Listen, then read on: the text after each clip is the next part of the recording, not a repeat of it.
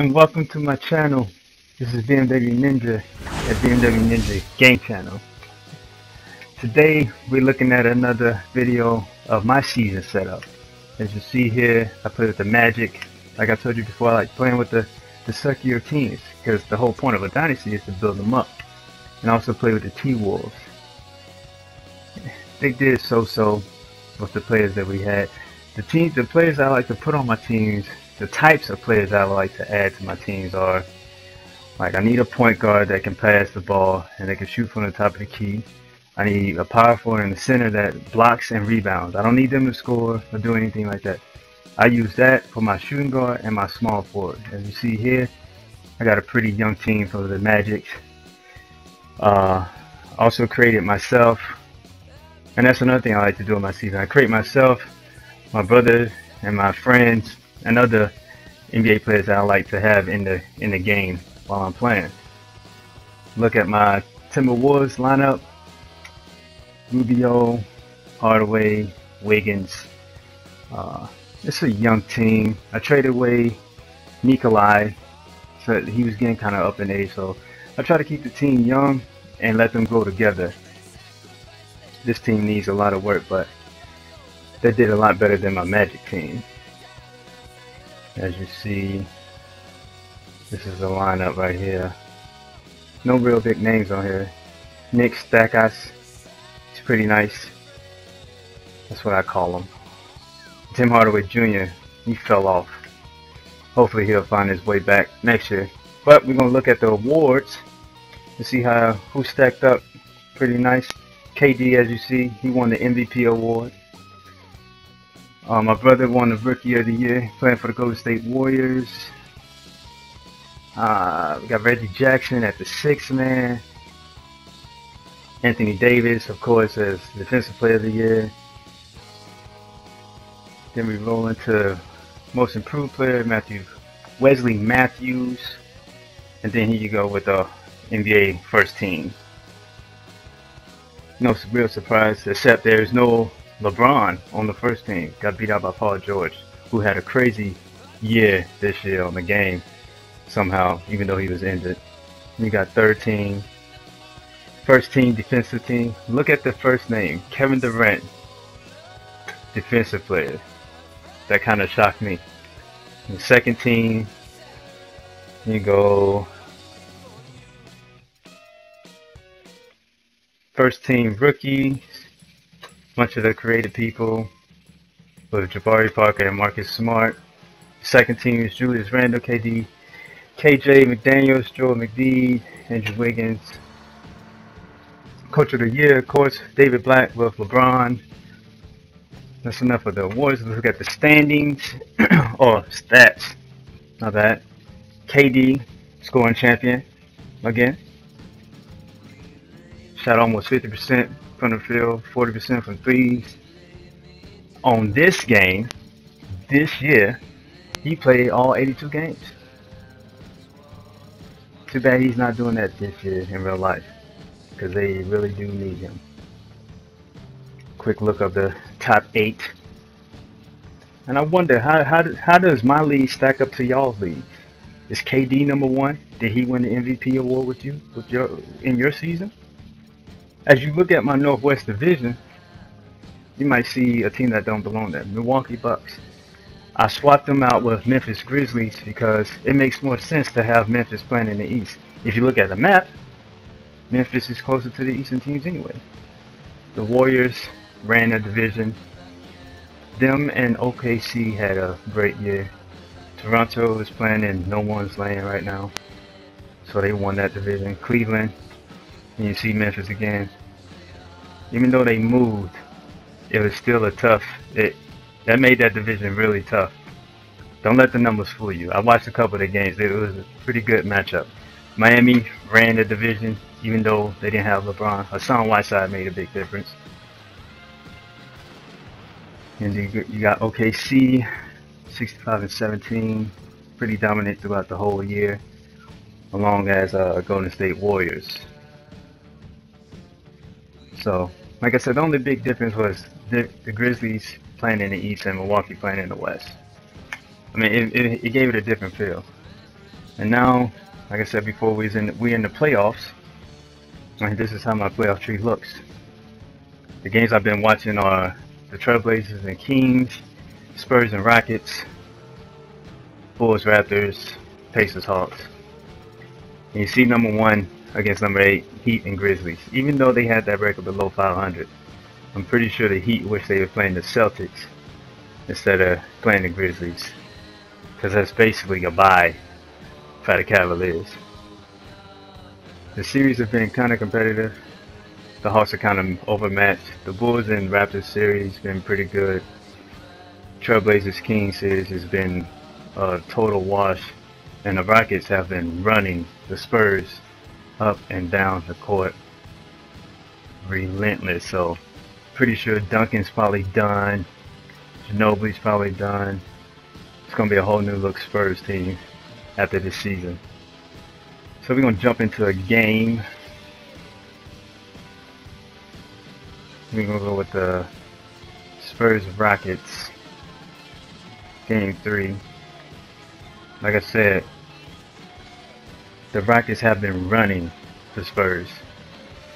So this is season 1, episode 1 of my playoffs.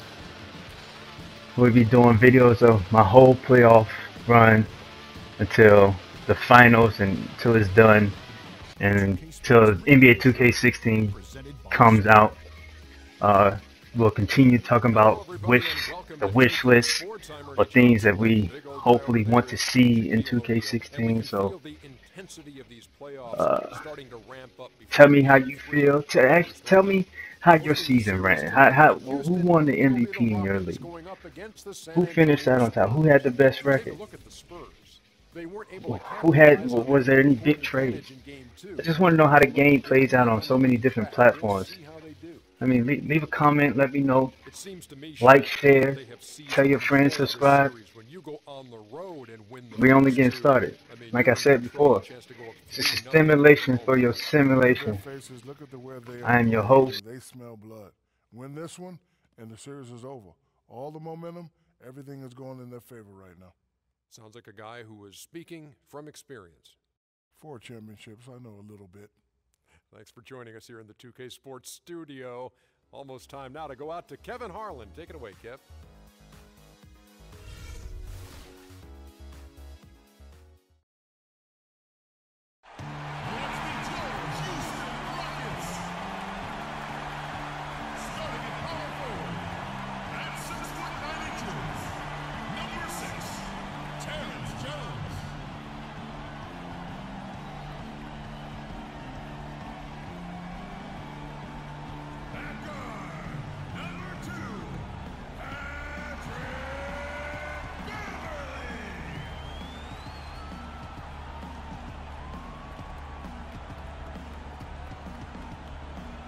Starting at the other forward position, standing 6'8", number 1, Trevor Ariza.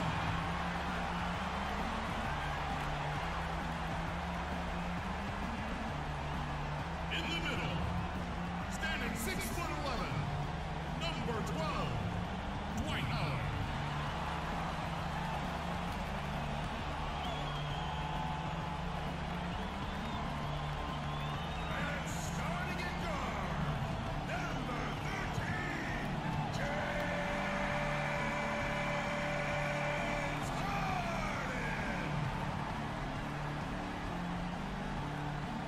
Kevin McHale is the head coach for your home team.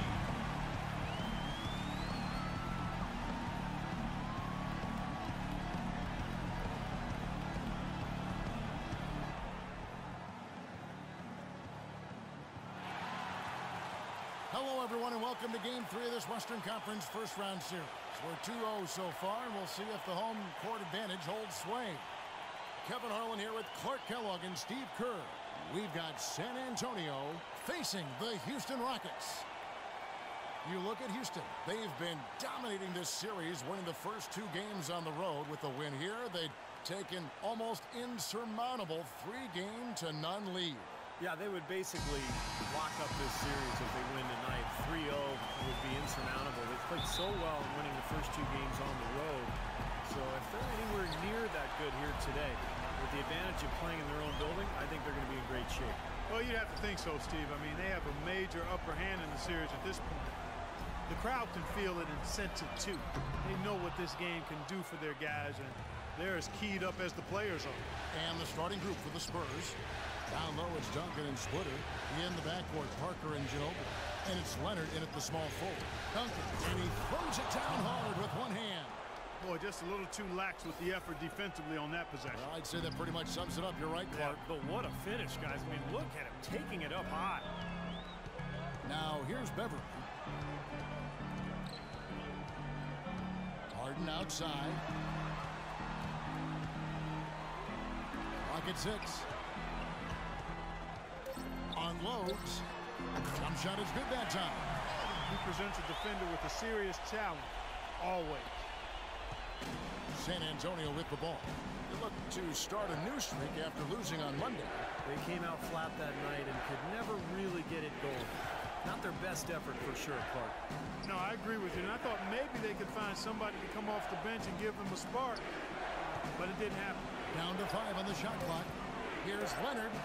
And it's good on the assist by Parker. Leonard's got his first bucket of the night. Well, nice way there to get your first basket of the game. And so just over a minute and a half played. Harden dishes to Beverly. Harden with a screen on Parker. Ariza with the bucket. Ariza's got his first 3 points of the game. They really can't allow him too many open looks like that. I mean, that's just inviting trouble.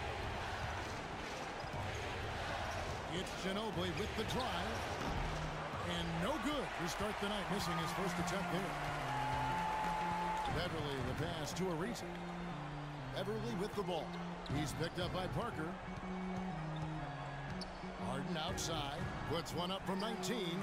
Off the left rim and out. That's not a sight you see very often. I mean, he has a great feel for that jump shot, especially when he's open. Parker kicks to Leonard. The dish now to Splitter. Oh, yes, the turnaround. Now you got to love the footwork. How about that turnaround? And here in the first, approaching 3 minutes played. Beverly with the ball. Pass to Ariza from outside the arc. And another three for Houston. Well, that shot was made possible.